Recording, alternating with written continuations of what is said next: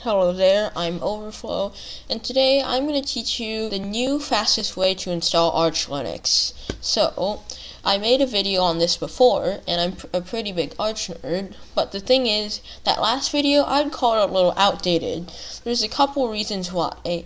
Number one, the script that I showed in that video, it got moved to a different GitHub repository, and apparently a few people say that the owner was a little hostile, so that's not exactly good. And a couple other people said that it's not hard to install, or they'll just use Arch Linux GUI or whatever. So here I'm going to show you a new method that uses the default Arch ISO and does not use any other utilities that aren't built into the script. So right here I started up a pretty simple virtual machine.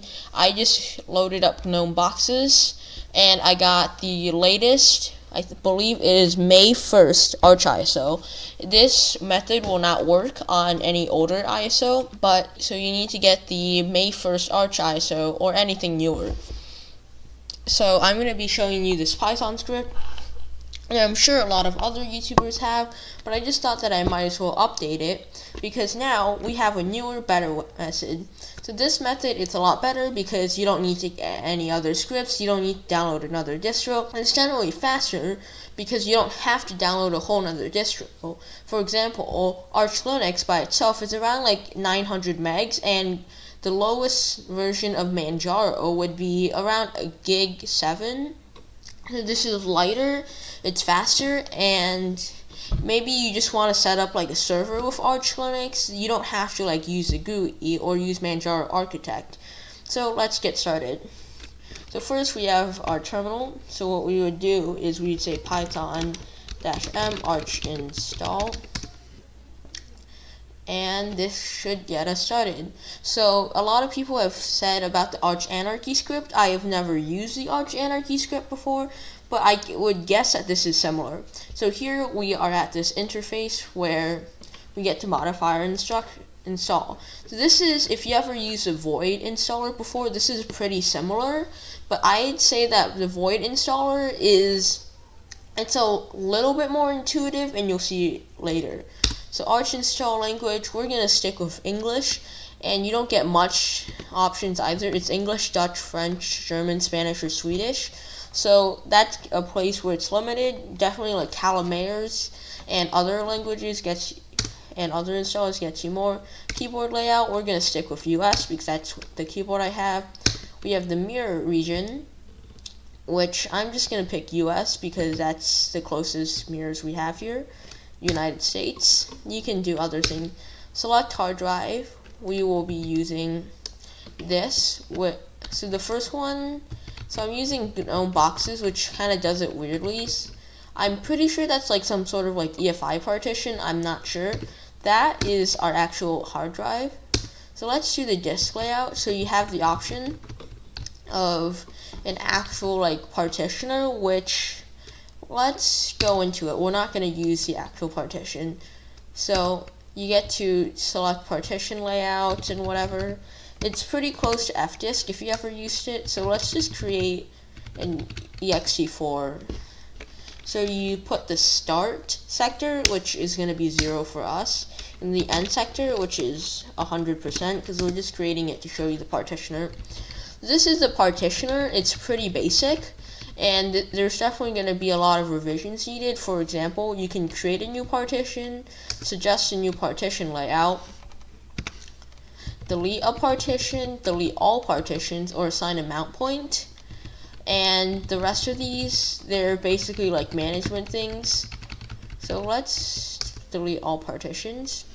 So you can see from there that the partition manager, it's a little basic, and I definitely asked for more features, and maybe even the option to use an already there manager fdisk or cdisk. I'm not sure about the second one, but I know fdisk exists.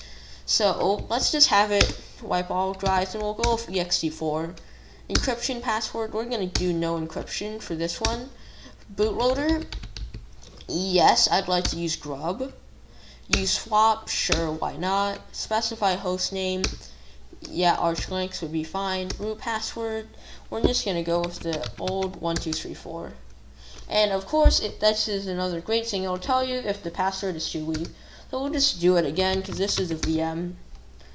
And specify your user account. So you can just say this. We'll just do 1234 again. Don't hack me, guys. It's super unsecure. And this is something kind of weird. It doesn't actually display how many digits your password has. It just displays it all stars. That's kind of a whatever. We're going to confirm and exit because we're only using one account. Select profile. Let's just do desktop. You could do server and whatever, but we're going to do desktop. Let's go with... I always have a hard time choosing desktop environments. Let's go with old trusty KDE. Okay. I'm pretty sure we could get by with all open source or VMware. I'm not sure what GNOME boxes use, so let's just go with all open source. That's not the installer's problem, but it's more of a me problem. Audio, I'm gonna go with Pipewire because that's a better one. Linux kernels, you can go with Linux, Linux Hardened, Linux LTS, or Linux Zen. Since again this is the VM, we're just gonna stick with the default Linux.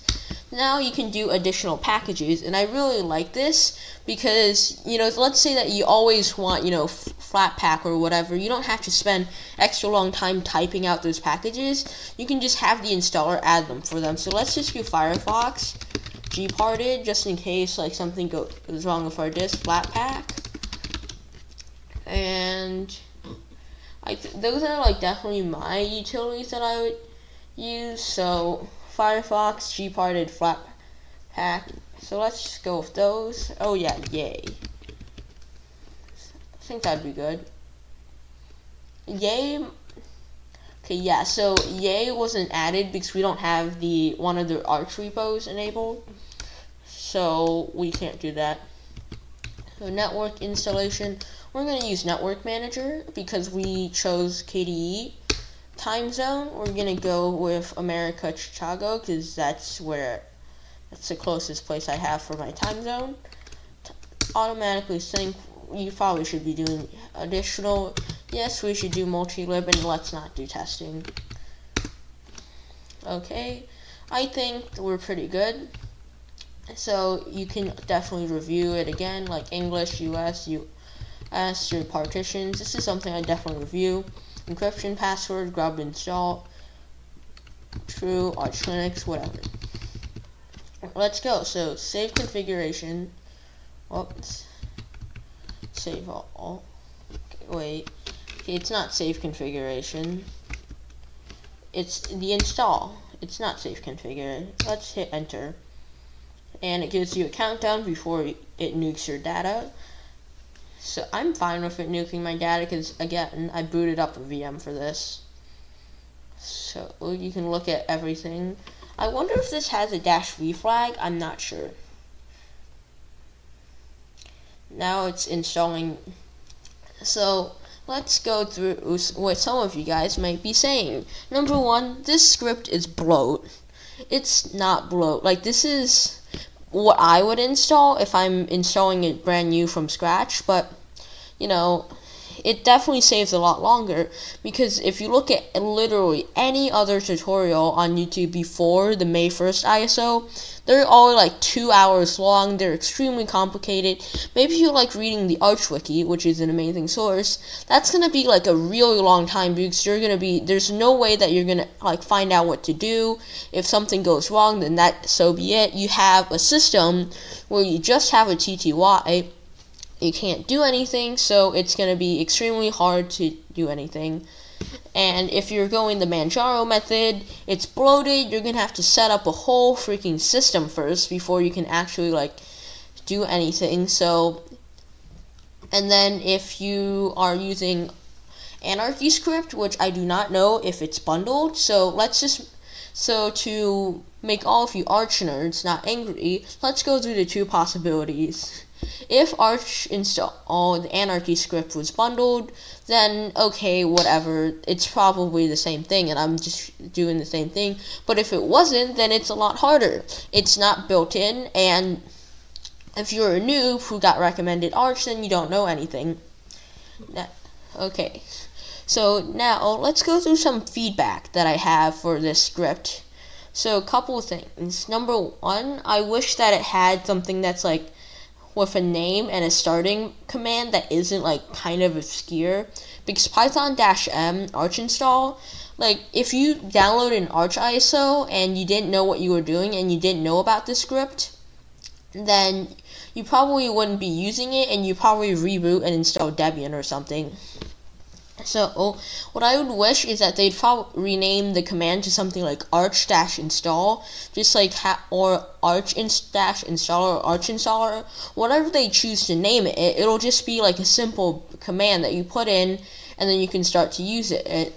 Because if you look at void install, the void installer, it's just one command and people are immediately led to that because it's an easier, simpler method, and it's the only method to install void, I'm pretty sure.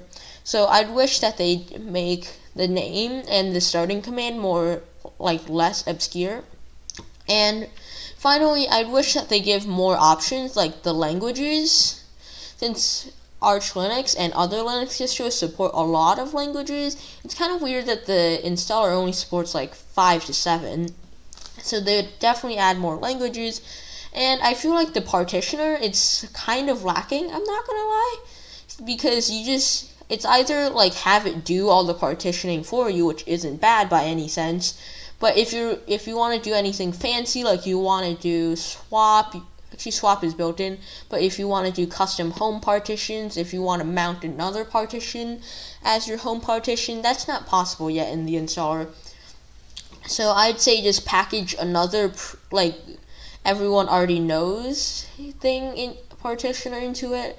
So yeah, we are almost done with the install. Of course, this is Arch, and when it does finish installing, I'm going to show you how this is not bloat. So I chose the Plasma package. You could definitely still go with a TTY package. Now I want to talk about what are the next steps for Arch, because Arch has always been considered this, like, there's always a hierarchy of how hard a Linux distro is to install. So like to start, you have Linux Mint, Pop! OS, Ubuntu. Those I would consider are the easiest to install. Like they have NVIDIA, are easily done. They have like Calamare, GUI installers that are packaged pretty well. They're pretty simple to start. So, and then next you have like Fedora, which uses Anaconda installer, which is kind of weird. MX Linux, which has its weird installer, and then probably Artix Linux, I'd say, as kind of the intermediate, because even the Artix uses Calamares, it's still kind of difficult to figure out. So those are the immediate. So the Linux elites, they'd never use those. They'd stick with something like Arch, which used to require you to put in all the commands or put in a script. And if you used a script, you'd get publicly shamed on Reddit because you chose to use a script instead of putting in every single command and taking 2 hours. Next, we have Gentoo, which compiling everything by yourself. It's definitely painful. I have myself a 6-core machine. It's not bad for compile time, but it's not good either. And then we have Linux from scratch, which is compile everything yourself. So these 3 are kind of like the biggest hard to install. So now, since Arch Linux has its own easy installer, they're probably going to be moving on to Gentoo. So now the installation is finished, and it asks me, would you like to root into the newly created installation and perform post-installation configuration? I'm going to say no. If you would like to do that, you can, but since I'm just going to use the new system, we're going to do that. We just type in reboot, and there we go. Let's start it up again, full screen. Alright, so now we have the very weird STDM theme. It's not the breathe theme, which is kind of weird, but let's ignore that. So it has detected all my screen borders, which is great. Actually, not really. It's just I'm using the same mouse. Anyway, so let's open up a console window.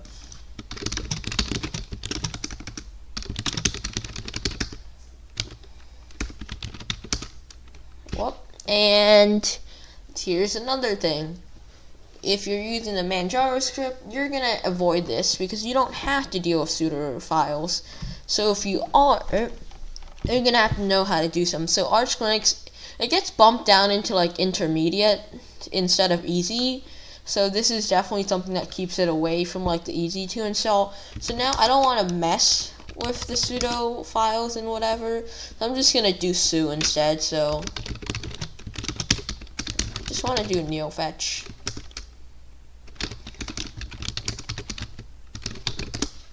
Okay, so we have a total of 659 packages, 3 of which I requested for it to install. So it'd only be 656 if it was default, and you could get it lower if you choose to not install KDE Plasma. And it's about 500 megs of RAM on start, which is really good. We can ignore everything else. So there we go. That's the end of the script.